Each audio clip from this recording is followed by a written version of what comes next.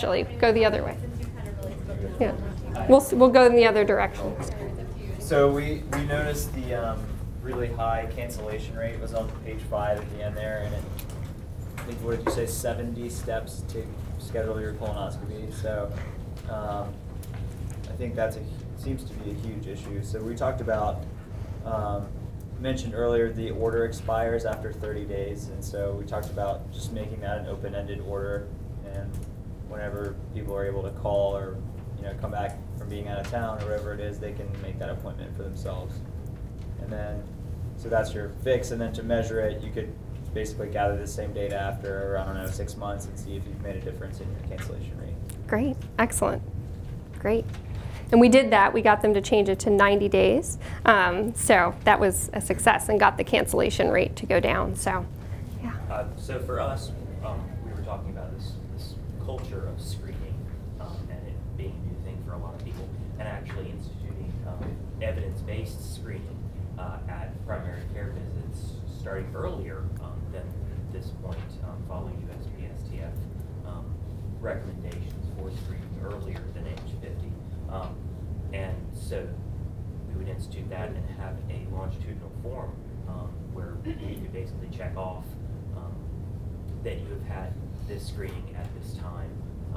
It would be available to the patients on like a medical health record, as well as to the physicians at that time. And so regardless of what facility you had it in, you could check that you had it. And the way we would measure if this were effective is by checking at age 55 if these patients had had more CRC screening more.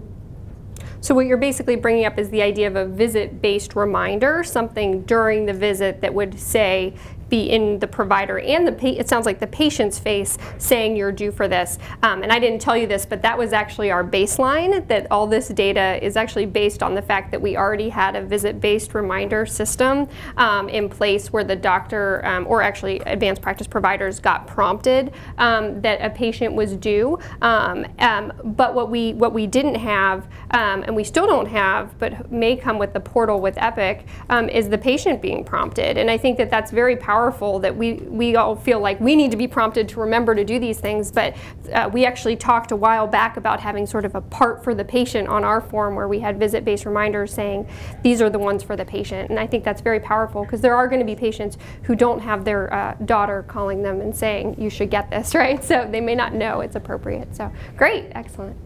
We talked about creating a reminder letter that can be sent out to a targeted group of patients who hadn't yet received the screening, and reminding them you need to be scheduled for a colonoscopy. And then if we had a small enough group of people, a group of patients that were targeted, then we could easily follow up with them with a phone call to find out whether they received the letter, whether they read the letter, whether they scheduled the procedure, and then be able to follow up with who actually had results of screening. Awesome, great. Excellent. So it sounds like this letter and then a few different what we call process measures. So one, you could measure, did the colon cancer rate screening go up? But there's some other things that you mentioned that are ways of sort of looking at intermediate data to say, did this work? Calling patients, did they like it? Could they read it? Did they actually receive it? And those are all really powerful things that I think take a project and really, you don't have to wait until the big screening number goes up. You can call patients and they can say, this was a terrible letter, I couldn't read it, and you can change it and make it something better, right? So small tests of change. Great, excellent. So we're focused a little bit on the issue of scheduling. So once you have sort of decided with your provider that you want to get colonoscopy screening, there are a lot of steps that have been identified from the time that you leave the clinic and you actually coming back and having a colonoscopy performed. And so we talked about several things, but kind of honing in on trying to streamline that scheduling process, either potentially having the patient just call from the clinic, like we decided that we're going to do it, I have entered the order, you can call them now and schedule it, versus even potentially a direct entry system, like where they can fill out their questionnaire that they were doing by phone, just on the computer in the clinic before they leave, so that everything is set up before they walk out the door, and then the only barrier then is them actually coming back later, but not sort of leaving as many steps for them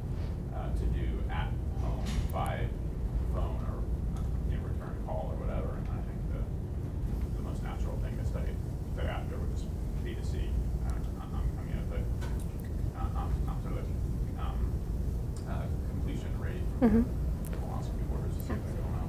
Absolutely. So that's another really great idea. All of these are awesome ideas. And so, and we did that. We actually started piloting that. And something in QI we talk about is balancing measures. And so with that one, we had sort of this question of, would we be able to maybe get more people scheduled, but maybe would more of them no-show or more of them cancel because they didn't have their calendar that day or they weren't quite ready. So that was something where we said, there's something we want to measure here. Does this get our screening rate higher? Does it cut out steps? But is there also a downside of this, of getting them scheduled at the front desk? And so we looked at both of those things, and it actually turned out to be much more successful than we thought it was. We had actually sort of psyched ourselves out that this wouldn't be successful, and it really streamlined the process, and patients and our front desk liked it better, actually.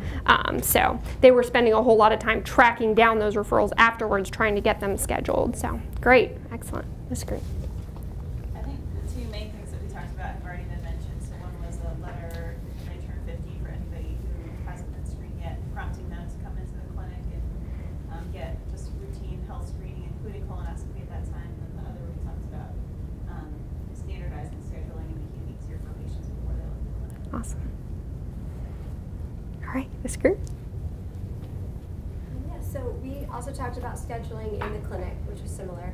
And then our other idea was possibly a handout. I'm sure patients get educational material about the importance of screening and all that, but very specific sort of step-by-step guidelines, like how to schedule your colonoscopy, 1, 2, 3, you know, 24 hours before your colonoscopy. This is how you get your prescription for the prep.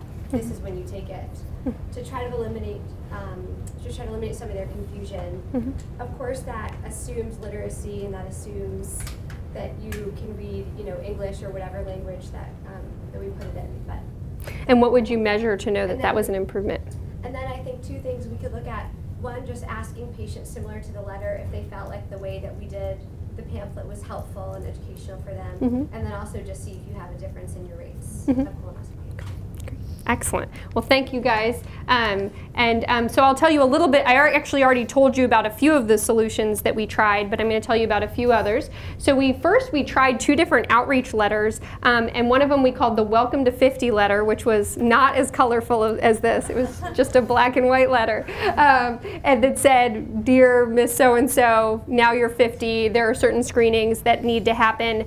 When you turn 50, please come in for a visit so we can talk about this." And this, we went with sort of the root cause idea of this visit-based approach problem, that we were only really doing this when people were in front of us, but that people were turning 50 all the time who were part of our patient population who we weren't doing anything about. And so the other thing we sent was an options letter. So we actually sent a letter because we said, some of our patients are actually pretty astute and high literacy and know a lot about these things. So we sent out half of the patients a letter that said, you're 50 now, there are really good options for colon cancer screening. If you want a colonoscopy, call GI Procedures yourself and set it up, because you can actually self-refer. Don't go through the whole step of us doing all these steps, just call them. Or here are some stool cards in the packet. Just do them and send them back to us. One or the other, you pick, okay? If you have questions, call us. Now, we sent these out centrally because we wanted something that was sort of low effort. And so basically, we had a few exclusion criteria, but basically sent them out once a month to everyone turning this age. And we sent them out sort of from the internal medicine clinic. It didn't come from me or another doctor. And so we then tried something else, which was, there are plenty of other patients who were 60 who were just due for their second colonoscopy, or they're not in that sort of just turned 50 age group. And so this is one of those things that's like, just try it. So I took my panel of patients and I got my list of patients who were due for colon cancer screening, and I had 72 patients on the list, and I went through one by one and I timed myself to see how long it took, to see what's the burden of doing this. It took me 1 hour and 23 minutes. I had a template that I had written that was a slightly different letter that says, you're due for colon cancer screening, I see that you're overdue, please let's get you set up for this, or